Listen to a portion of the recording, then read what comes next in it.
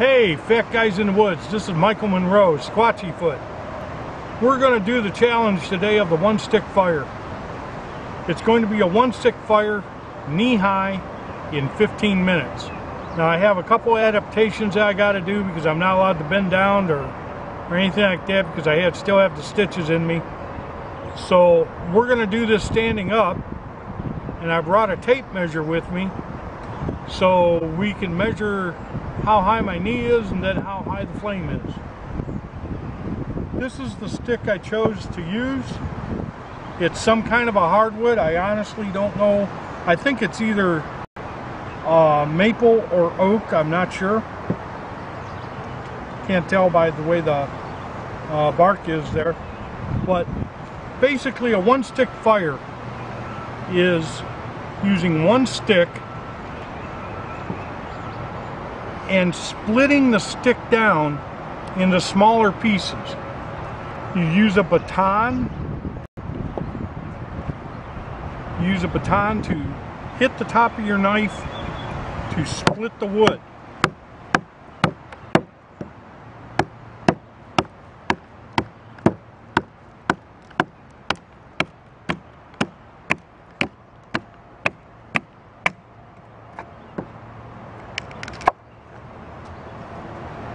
And then you just keep splitting it down and splitting it down till you get the smaller pieces.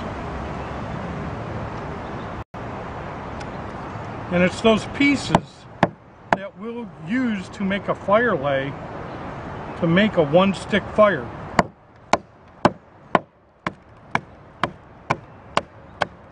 We're going to be using a natural tinder today made from these one sticks.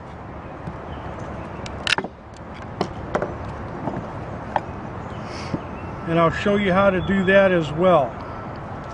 Now for our ignition source, we are going to use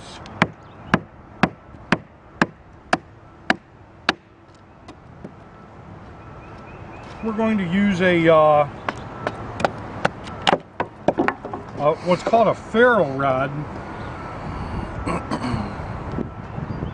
and it's a little metal rod that when you scrape it with other metal, it'll create sparks hot enough to ignite the wood. As you can see, this wood is a little bit punky, but it'll be fine.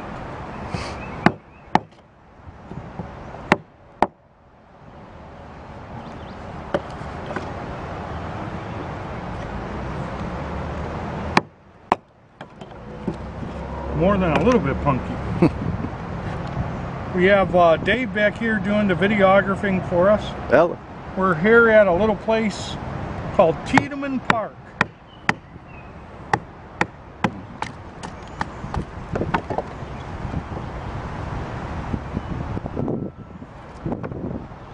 It's in the center of Cleveland.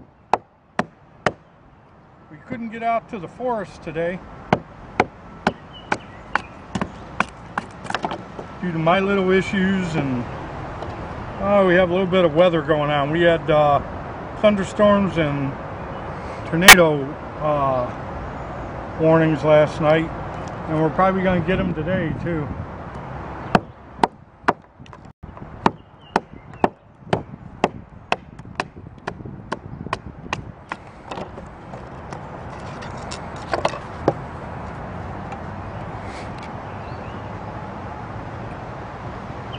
So what's the advantage of a one stick fire?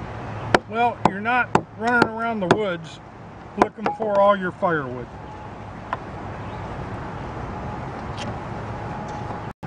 Couple different ways you can do this. You can do it up from the end like I was doing,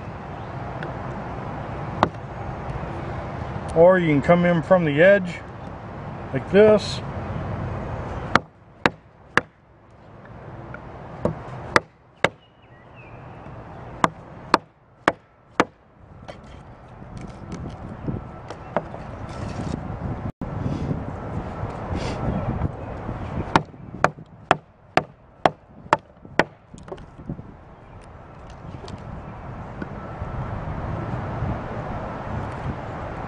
And And the whole idea is making a bunch of little ones out of one big one.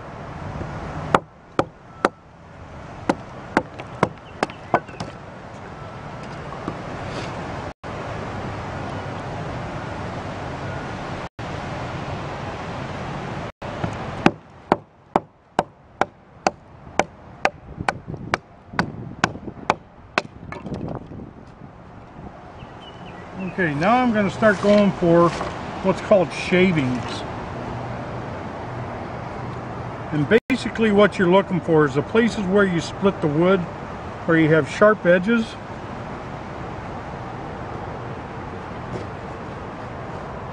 You just want to start making curls.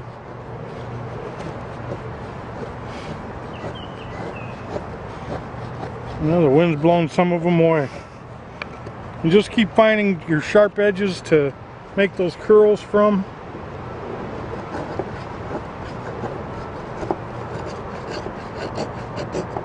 I'm trying to keep them small instead of big.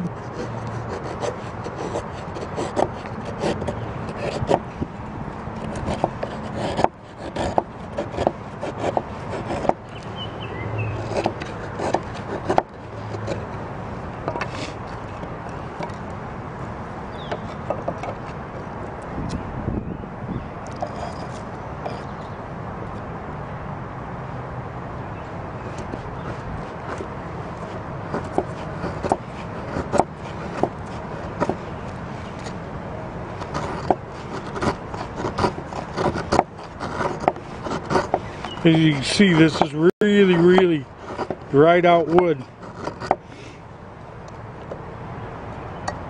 I'm going to bring a couple of these down a little bit smaller.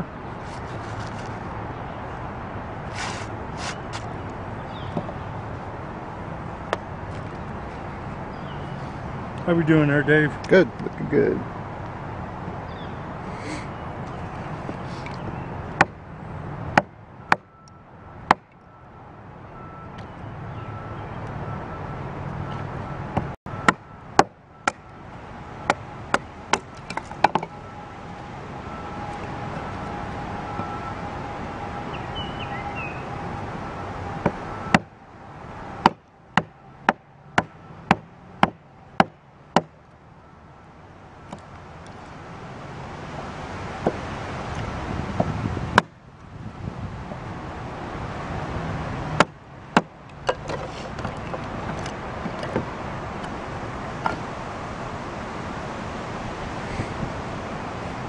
When you're done, you always put your knife away. Don't set it on the ground. Don't set it somewhere where you lose it.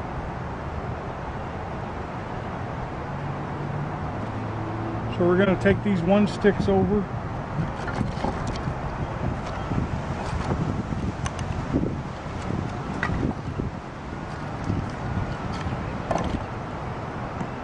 And I'll come back for the tender.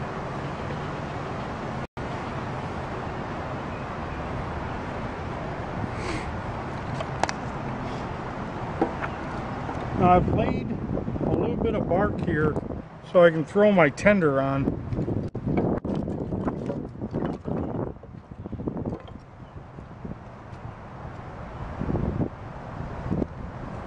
Not supposed to be doing that. None of you seen that.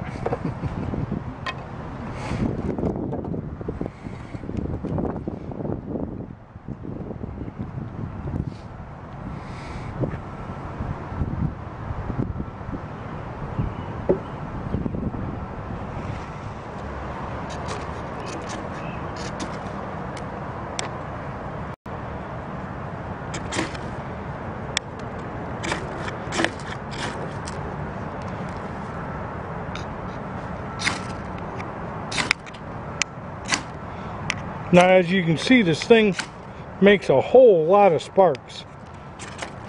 But the idea is getting the sparks onto your material to get it started.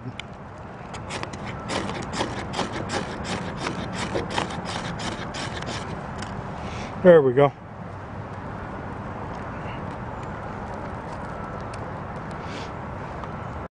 You want to get your wood up on there.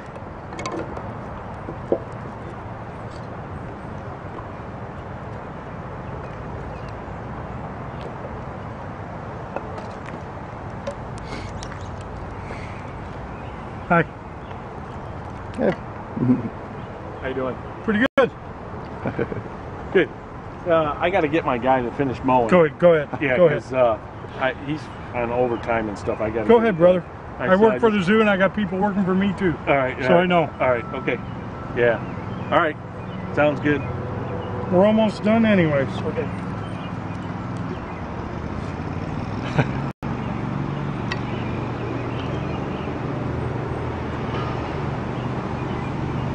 So basically, you let that work itself up into the wood. A little bit of air up in there.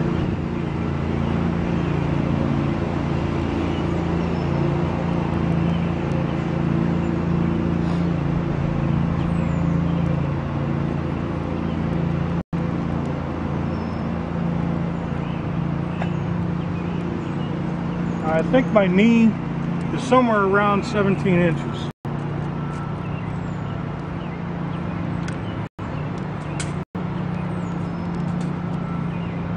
Give or take. Right there, 17 inches. We'll let that work a little bit.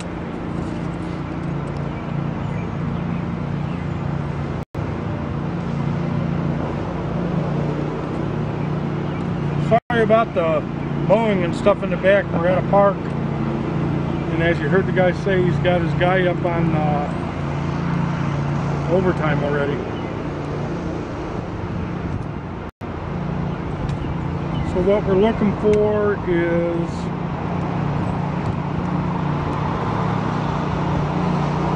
right there.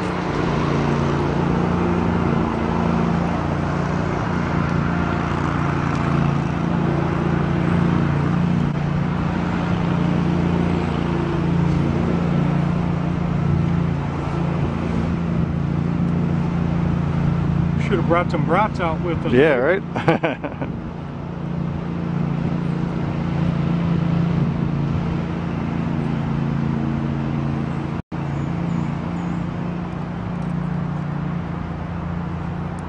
Now, one of the myths about a campfire is, boy, why does that smoke always come near me?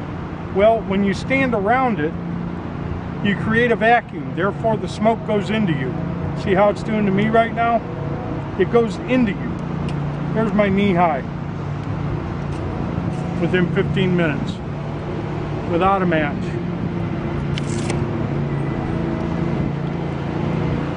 So, hey everybody, thank you.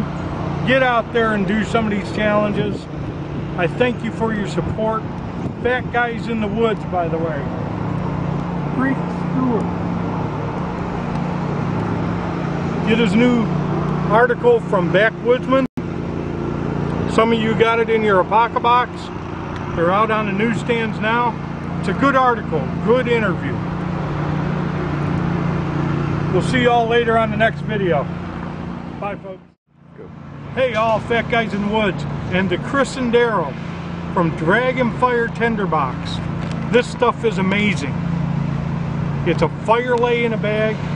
It gives you your tinder, gives you some hardwoods, softwoods, fatwoods, needles, cattails, everything you could possibly think of.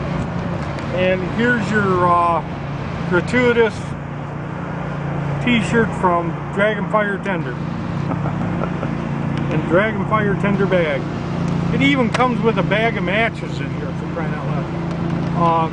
If you're in a place where you can't go picking up tinder, either by law or it's just not out yet, grab one of these bags from Dragonfire Tinderbox. You'll enjoy it. You always have tinder with you. I did not use that to start this fire, but I could have, and it would have been very easy. Thank you.